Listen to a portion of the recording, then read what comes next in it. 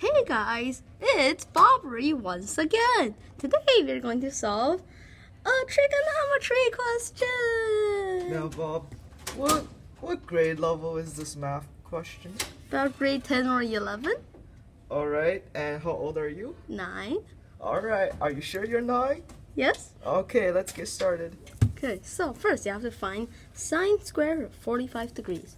So first you have to draw a 45-degree right triangle. And since this is a sine, so the sine of this 45-degree angle would be this and this. And as we know, the ratio between this and this is 1 over the square root of 2. The square of that would be 1 over square root of 2 square. Oh my god, what is this? I don't understand a thing. Minus cosine 60 degrees. The heck is a cosine? Okay, this is a 60-degree angle. How do you know it's 60 degrees? Well, since it's asking for a cosine of 60 degrees. Oh, I get it. Oh my god. So, what you do here is find the cosine of 60 degrees. Since we know this is a 60-degree right triangle, so the ratio between this and this is 1 over 2. So it's minus 1/2. Okay. Then tan 60 degrees times cosine 30 degrees. So we can use this again. The tan of 60 degrees would be this over this. And as we know, this ratio between these two is square root of 3 over 1.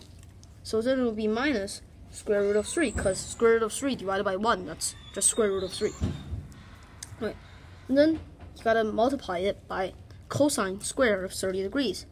And this is 30 degrees, so the cosine of this would be square root of 3 and 2, because we know the ratio between these two sides, because it's a 60-degree right triangle.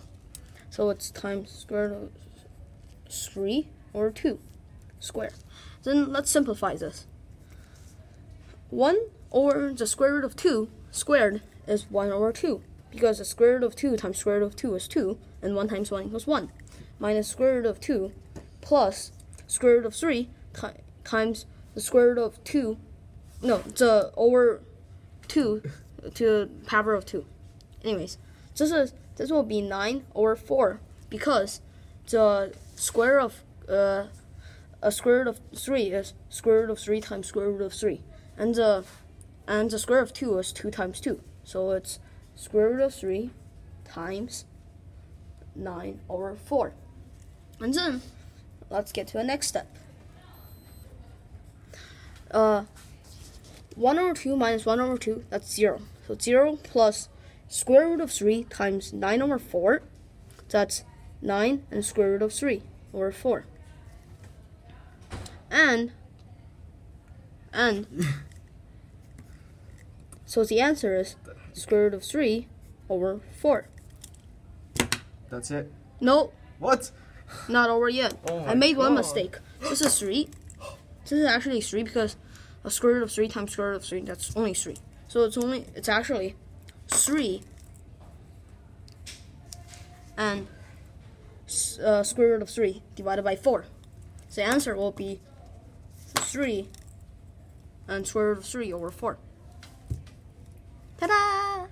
Now, got anything to say before attempting this question? We're giving some tips for people to solve it. You should start by learning similar triangles, the ratio between the edges of a right triangle, to know how to do simple trigonometry like this. Okay. Bye-bye. See you next time. Make sure to subscribe, leave a like, and share this with your friends so you can brag about your smartness.